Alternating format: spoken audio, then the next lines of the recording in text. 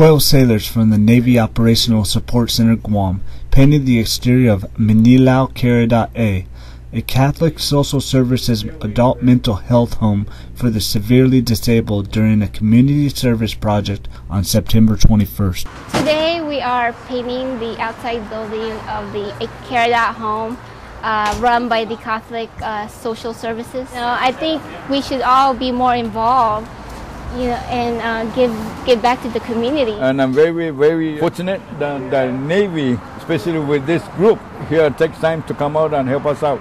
Reporting from U.S. Naval Base Guam, this is Petty Officer Jeremy Starr.